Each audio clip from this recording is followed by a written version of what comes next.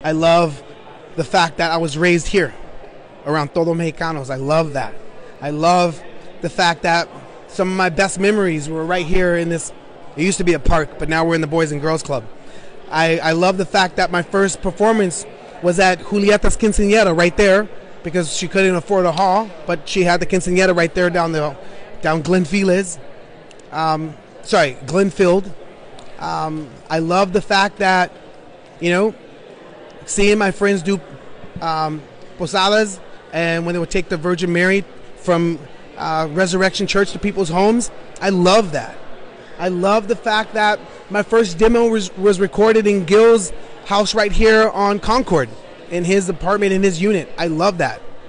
I love the fact that I am through and through Boyle Heights.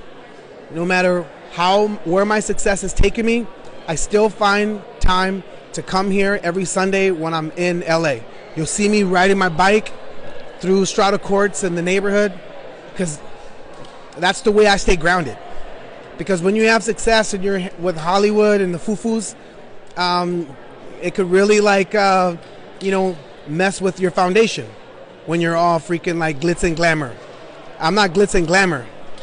Let's get it started. MC Hammer. Can't touch this. Sorry.